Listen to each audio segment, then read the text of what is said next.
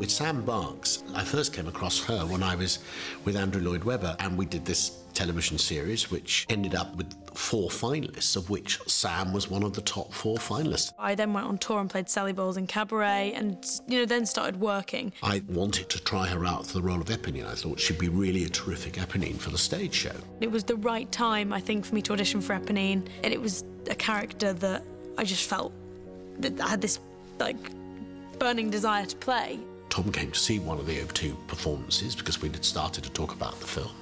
And from the very outset, despite everyone else in Hollywood throwing their hat in the ring, she was always someone that we wanted very much to consider. I then started playing Nancy and Oliver, which obviously is full circle where it all started, and working with Cameron again. And so I was taking my bow in Oliver, and he walks on stage.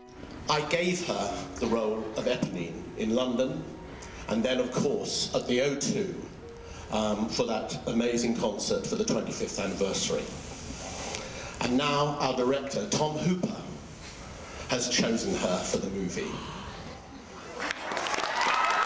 It couldn't happen to a nicer or more talented girl. And sometimes I look back and I go, that was the moment, bang, right there, your moment, your life just changed forever. Thank you. Rain up. And action. On my own, pretending he's beside me, all alone, I walk with him till morning. I just feel so close to this character, so to have travelled so far with her now, it makes me so proud because she's a beautifully written character and it's a joy to play her.